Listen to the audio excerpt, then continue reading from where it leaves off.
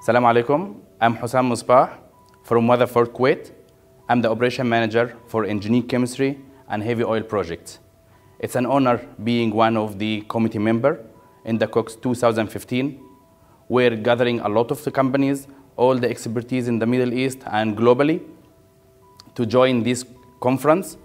It's considered one of the biggest in the Middle East, where we are going to discuss the technical, the commercial challenges during to the oil price these days. We have done the selection from 380 paper. We have seen that more than 200 paper qualified to be ranked and to be ready for the presentation and to be shared with the others. We have more than 100 company and 30 countries participate in this big show.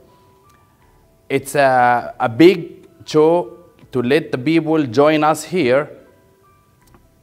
Due to the oil price, you will face a lot of challenge to operate or to continue operating in the conventional production and unconventional production. We are here discussing the challenges technically and commercially, where you are going to get a lot of experience being part of this conference.